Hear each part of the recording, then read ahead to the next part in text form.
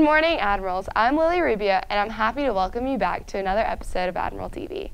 Today, we are going to visit a teacher classroom, get a sports recap, and get an inside look at a drama class. But first, let's see what's happening on the Bluff this week. First up, next Friday is the last day of the third quarter, so make sure to check up on your averages so that you can make sure they are where you want them to be. On the other hand, today is World Compliment Day. Let's all spread some kindness by giving a compliment to a friend. That is all that's happening on the Bluff this week. Now let's head over to Patterson with another episode of AdmiralTV Cribs, where he's taking on Miss Snell's room.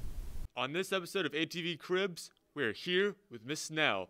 Now, Miss Snell, what are some key features about your classroom? It's a brand new space, and we have new furniture, new carpet, paint, pretty cool chairs, record player, studio. Yeah, it's a pretty cool computer lab. This is very unique from other classrooms, like for instance, you have all these like ring lights, then you have the carpet, which is not normal in most classrooms, then also these unique desks. So can you tell me about those desks? Actually, my son and I, Garrick, built these this summer. Yeah, they're pretty cool. They'll stand the test of time. So Miss Snell, what are these computer backgrounds about?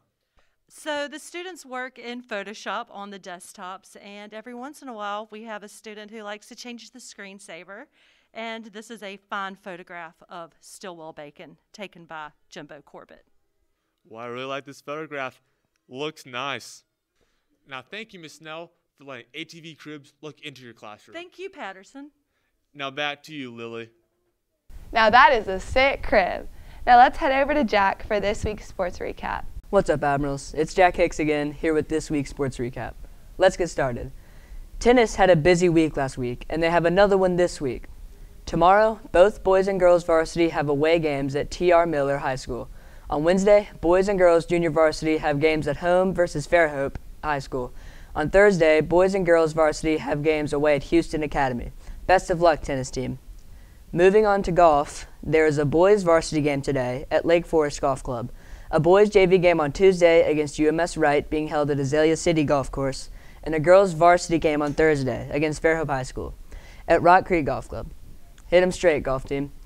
The soccer team also has a busy week this week, with a girls JV game today at Mobile Christian, a girls and boys varsity game on Tuesday at home versus Cottage Hill, a boys varsity game on Wednesday at Gulf Shores, and a girls and boys varsity game on Saturday at home versus the Altamont School. Last but not least, baseball has only 2 games this week, a varsity game on Thursday against Alberta, and another varsity game on Saturday against St. Michael's. Good luck, baseball team. That's all the games this week, so back to you, Lily. Thanks, Jack. Be sure to come out to as many games as you can this week to show your support.